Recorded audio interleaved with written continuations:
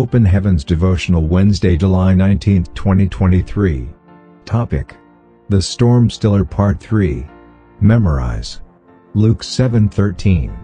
And when the Lord saw her, he had compassion on her, and said unto her, Weep not. Read. Mark 4:35-41. 35. And the same day, when the even was come, he saith unto them, Let us pass over unto the other side.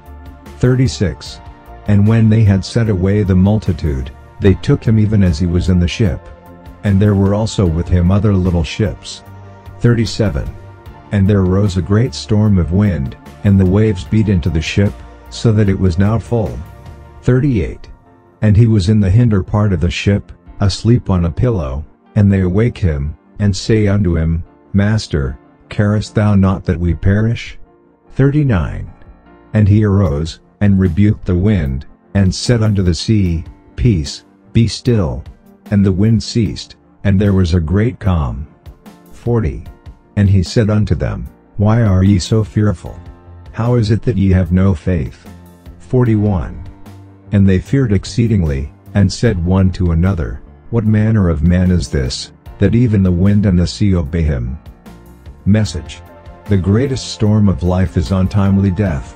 The good news is that the storm stiller has power over death. The Bible says, Jesus said unto her, I am the resurrection, and the life. He that believes in me, though we're dead, yet shall he live, and whosoever live and believe in me shall never die. Believe thou this? John 11:25-26. The story behind our memory verse is a pointer to the fact that Jesus indeed is the only one who can still all storms of life, including the most devastating one, death. There was a widow who was left with only one son. The storm of death had taken away her husband and returned to take her only son as well. As the child was being carried away for burial, the woman and the people bearing the corpse encountered the storm stiller. The Bible records that. And he came and touched the briar, and they that bare him stood still. And he said, Young man, I'll say unto thee, arise. Luke 7:14. Beloved, I'll bring good news to you today. The storm of untimely death will not rage in your family. As Jesus stilled the storm on the sea, so shall every devastating storm be stilled today, in Jesus' name. Jesus is the only answer to the storm of death. The Bible says, Forasmuch then as the children are partakers of flesh and blood, he also himself likewise took part of the same, that through death he might destroy him that had the power of death, and had is, the devil, and deliver them who through fear of death were all their lifetime subject to bondage. Hebrews 2:14-15. Beloved, you do not need to be afraid of death, because Jesus Christ has conquered death for us.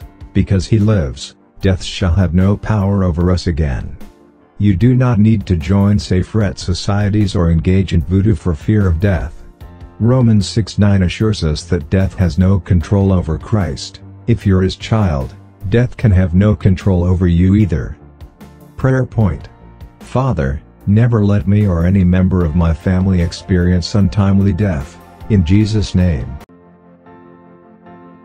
Don't forget to share today's message with your loved ones via WhatsApp and Facebook.